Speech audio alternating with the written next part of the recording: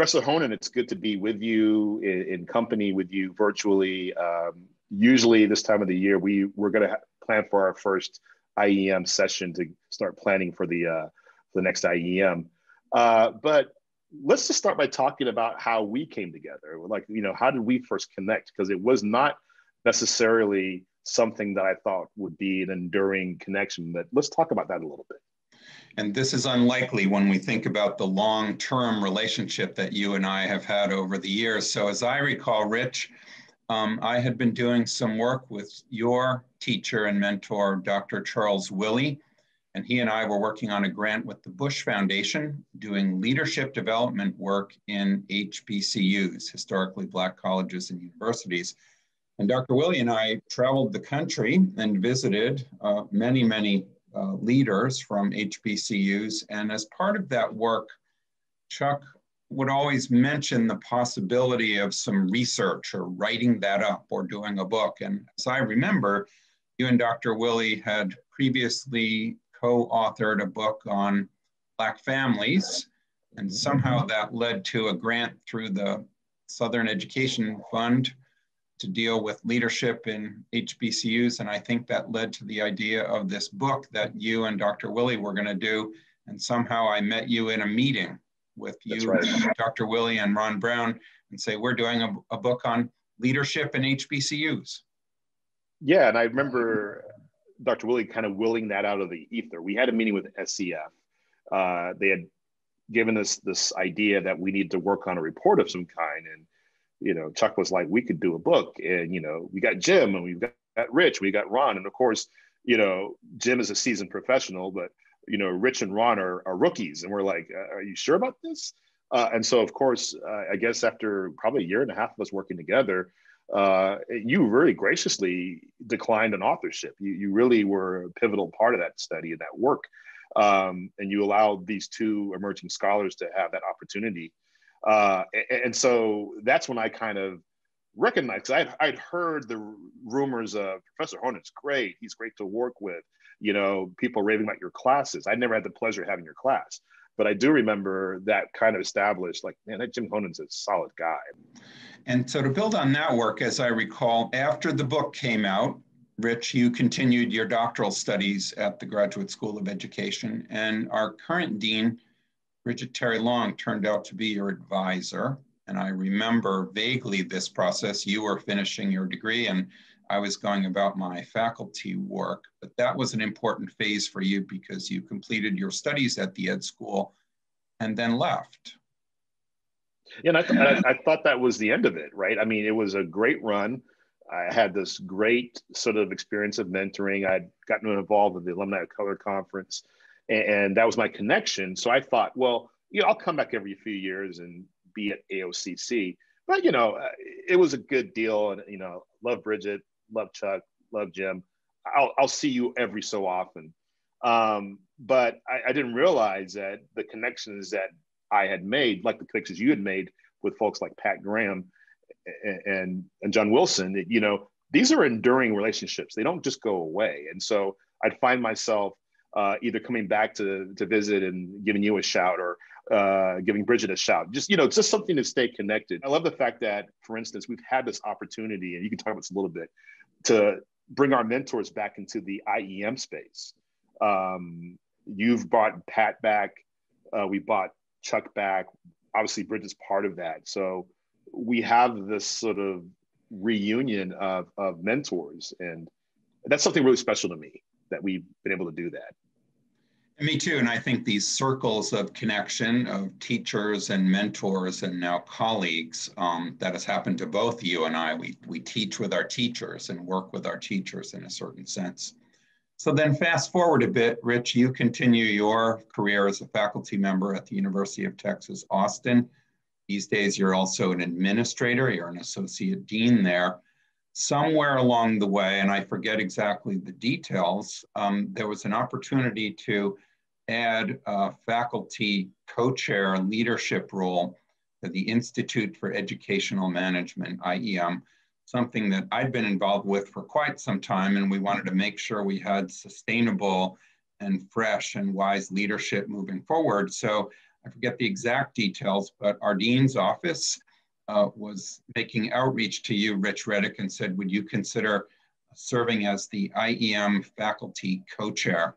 And you were on the receiving end of that call that I did not make, others made. So what was that like? And that's what brings us together now.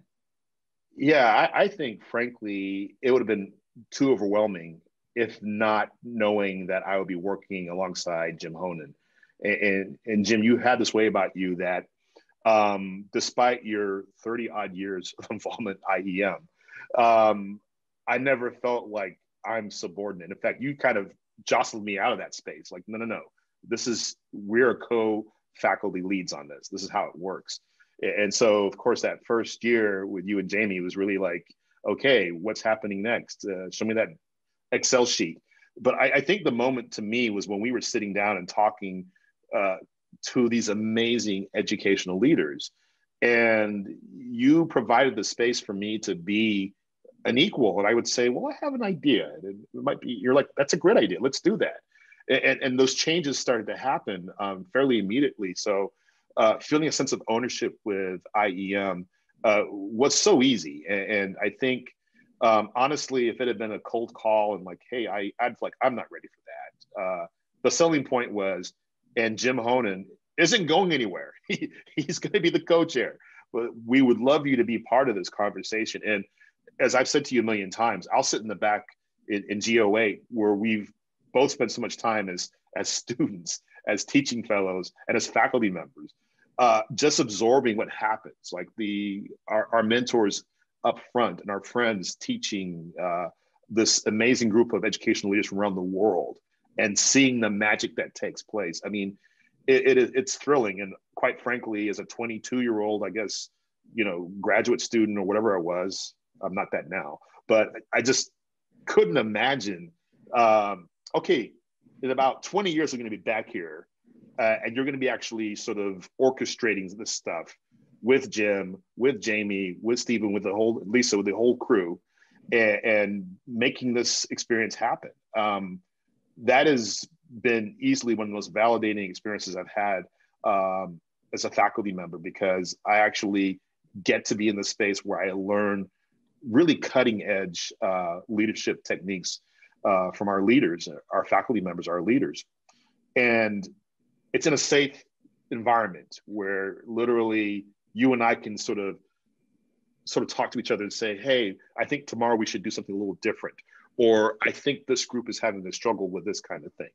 That has been all of the skills I had as a helping person, as an administrator, as a student leader, all come to the fore.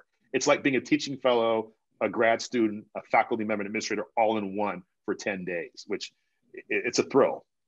And I don't know how you're Iron Man. I don't know how you are able to do that and then jump to other things, the other such as you do with professional education. Yeah, so let me say a few words about that. And it's an interesting history that both you and I have around that special place, Larson GO8, the classroom. And so both of us were students in there. Both of us were teaching fellows in there. And now both of us are IEM co-chairs in there. So for me, that place has a really, really special character to it. I also remember at the end of your first year of chairing IEM, only at the end did we let the participants in the group know that it was your first year.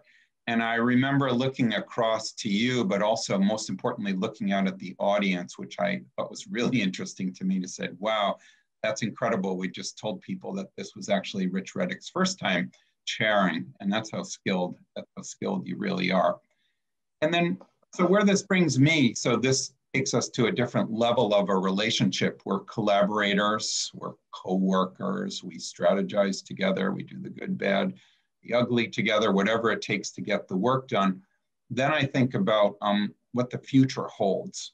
And what I have appreciated most about working with you, Rich Reddick, and will continue to do so, is I think education is inherently an optimistic profession.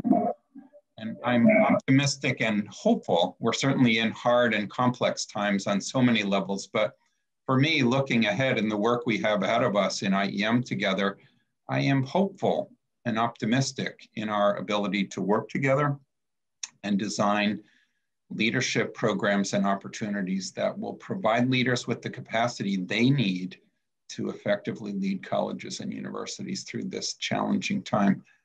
For me, that makes it worth it ever so much to work with you.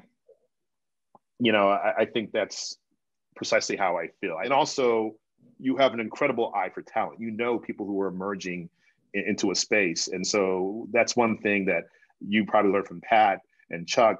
I've learned it from you, is to sort of figure out, we need to make sure we give this person some opportunities, because they're going to do some pretty amazing things. And so that's something I'm very grateful for, my friend. And I appreciate that a lot. I guess our teachers, both yours and mine, they believed in us. Every once in a while, when I sit up in the front with you as we're closing IEM, to say, who would have thought that both of us would be sitting in the front, you know, leading one of the most important programs at the Harvard Graduate School of Education. And I think about it and say, well, our teachers believed in us. They thought we had something to offer, we could do it, and gave us that opportunity. So for me, looking forward, that gives me both hope and a great deal of optimism.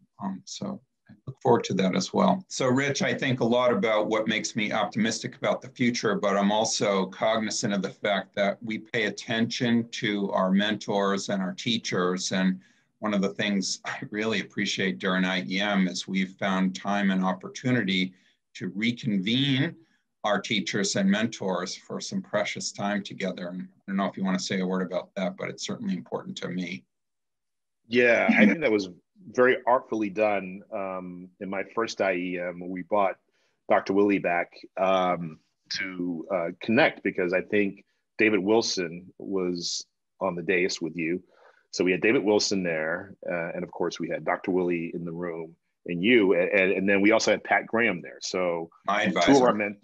Two of our mentors were there, and of course your good friend David Wilson was there too.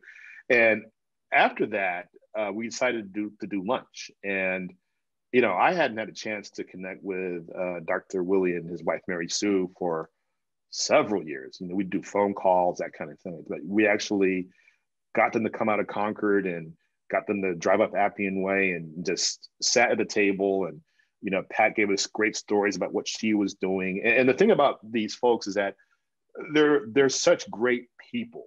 So we weren't talking about the latest research and what we had published. We were just talking about, how is life treating you? What are you thinking about? And they were talking about the people that excited them, their family members, their students.